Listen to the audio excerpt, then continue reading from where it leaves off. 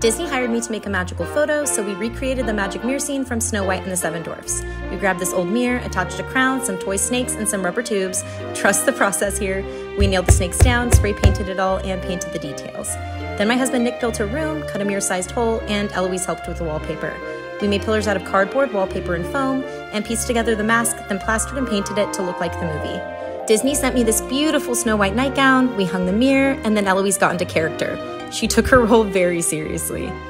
Bye! Oliver was super excited to be the mask. Action! Then it was photo time.